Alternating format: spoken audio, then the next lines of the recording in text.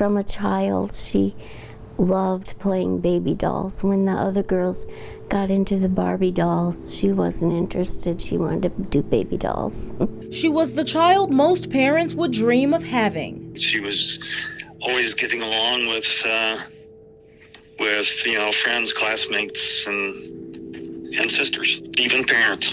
Born in Crown Point, Indiana in 1977, Tamara Sue Russell, who goes by Tammy, could be described as sweet and kind, nothing short of the perfect child, all characteristics that fostered a special bond with her sisters. We shared a room when we were young because we needed to, but then later, when we got older, we shared a room because we wanted to. She used to ask for a baby for Christmas. And my other sister, she'll tell a story where when my mom told them that she was pregnant and gonna have a baby, Tammy was just like, oh, thank you. After graduating from high school, Tammy worked at a drugstore where she met Park Kingery. They married and shortly after left Indiana for Edgefield County, South Carolina. But the distance was no match for such a close family. When I found out she was going to have a baby, we decided to move down here. Tammy's mother says her daughter's firstborn, Caitlin, made her the mother she always wanted to be since she was a child. Then came a son, Carter, followed by the couple's third child, Cameron. Her younger sister, Amy Thomas, says even with her own clan, there was still room in Tammy's heart for other kids. She treated my kids like her own. I was excited about anytime I was pregnant, she'd be like, I can't wait for the baby. She loves babies and kids.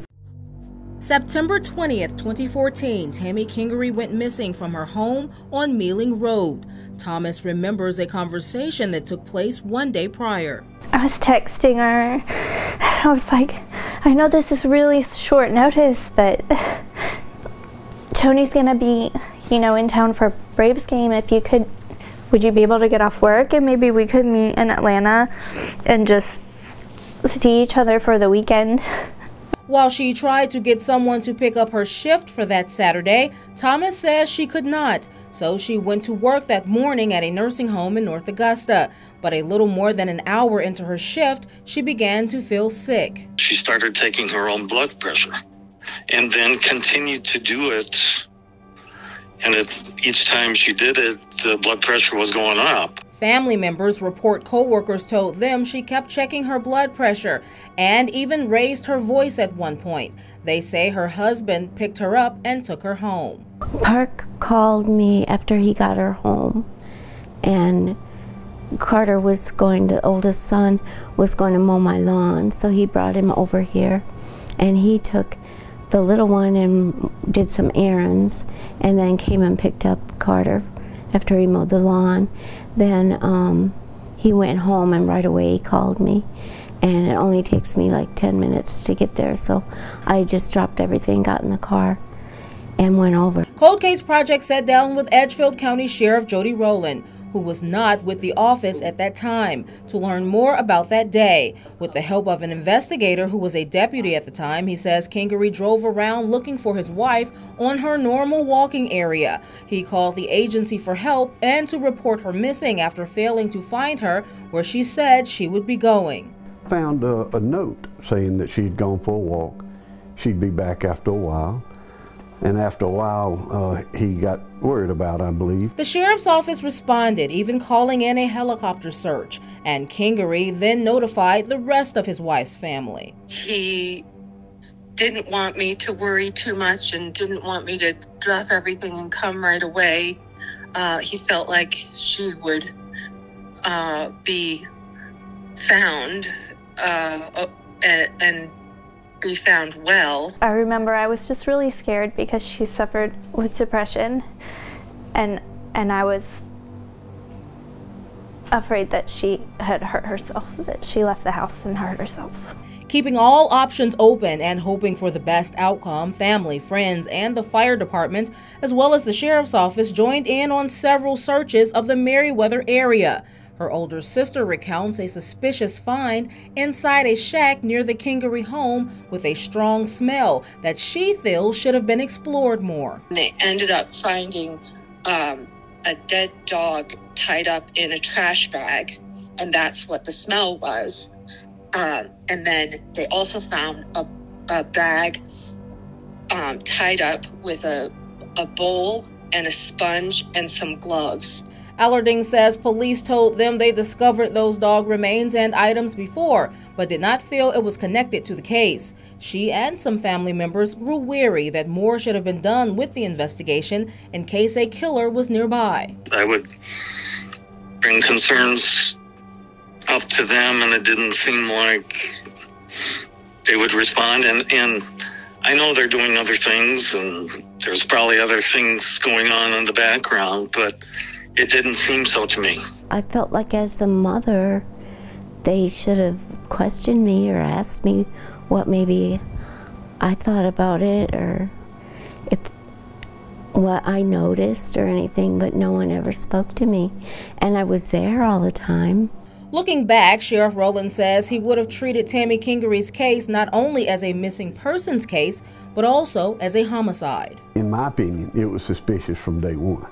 I think between the hours that the husband returned home and shortly after dark, when you're out in the rural community, I think you can draw a line there that you know something is truly not right. We looked at all of the possibilities that law enforcement and family explored.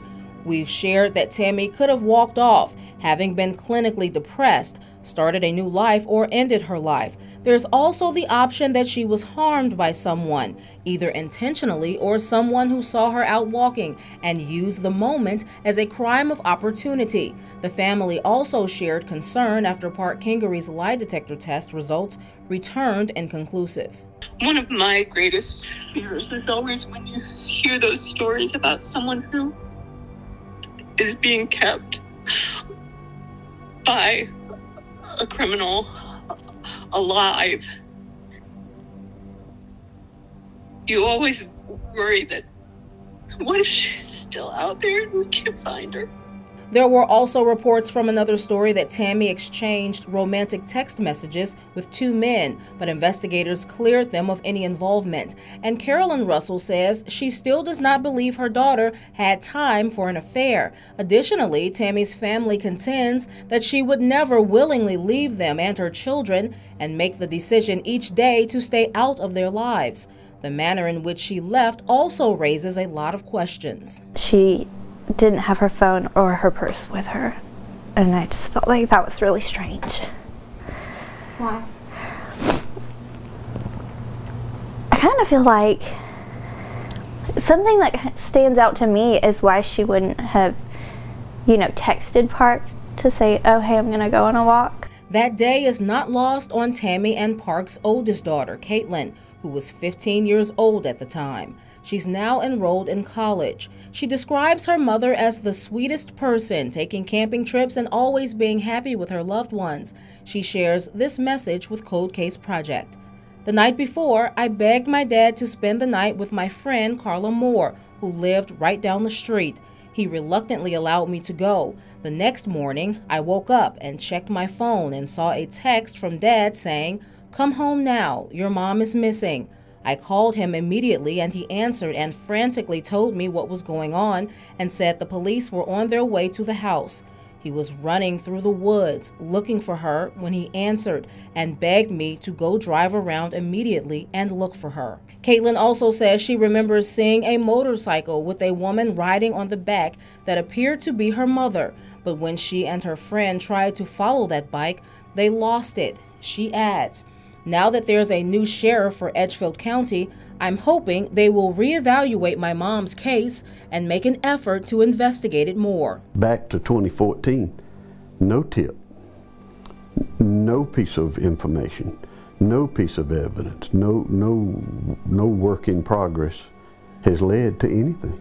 South Carolina Law Enforcement Division, or SLED, came on to help investigate the case. The disadvantage is you bring SLED in with all of their wealth of ability, but yet the case is so cold. There was honestly nothing for them to do except try to create what was known and unknown out of the information that the sheriff's office had. And the sheriff's office just did not have enough work to go on. What does justice and closure look like for your family? I don't know. I just wish we could, it would be comforting to know where she is, or I still have a fear in my back of my head that someone has her somewhere, that she can't escape or something.